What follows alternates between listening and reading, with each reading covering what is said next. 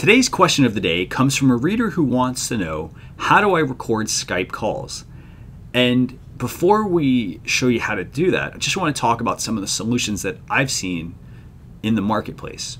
So a lot of those solutions, they're either very expensive or the free ones require you to download multiple pieces of software and to change a lot of system preferences.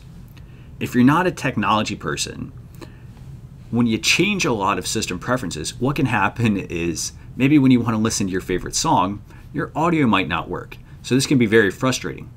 So instead of downloading all that software, we have a free solution for you that works on both a PC and a Mac, and it's only one piece of software to install. So once you have Skype downloaded, you want to make sure you download an app called CallNote. And as I mentioned, this is free. It's available for the PC. It's available for the Mac. And the way it works is you start up Skype, you start up CallNote, and then you can set CallNote up to automatically record your conversations when you start a Skype call. It's actually really simple. All you have to do is just check this one box right here.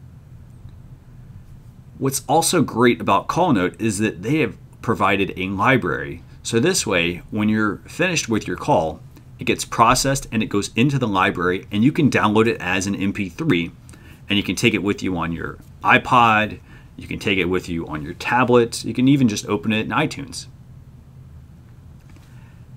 Now once you get done with your call, it seems that CallNote has thought of everything because they also integrate with Evernote, Dropbox, Facebook, and YouTube, so that when you're done with your call, you can automatically upload it to one of these services.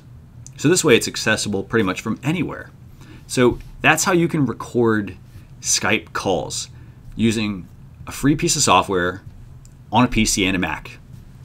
If you would like me to feature your question in my next video series, feel free to send your questions here.